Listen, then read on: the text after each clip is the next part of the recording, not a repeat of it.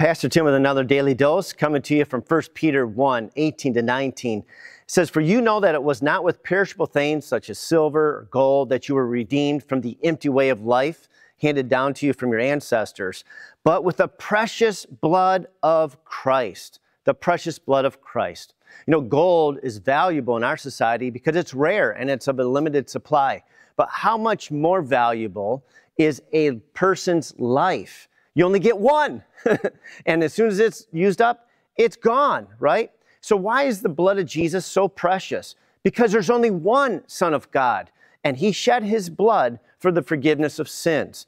And Jesus' blood is the only currency in all of creation, has the power to forgive sins, has the power to save a human soul, yours and mine. And all who place faith in him are saved. And what does this say about your value and mine? It says that God values you equal to the price of his only Son's life. So today, I want to encourage you to live with your head held high, knowing that you are this valuable in the eyes of God. And let's say this together. Say, "I'm in Christ, and I have been redeemed with the precious blood of Christ." Have a great day.